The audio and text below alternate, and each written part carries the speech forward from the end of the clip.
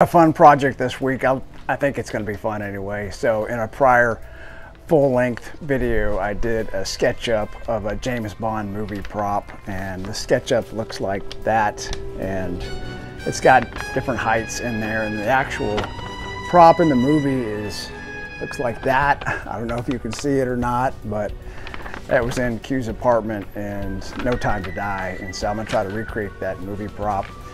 And hopefully you'll check out my full-length video. Anyway, I think it's going to be a lot of fun. Thanks.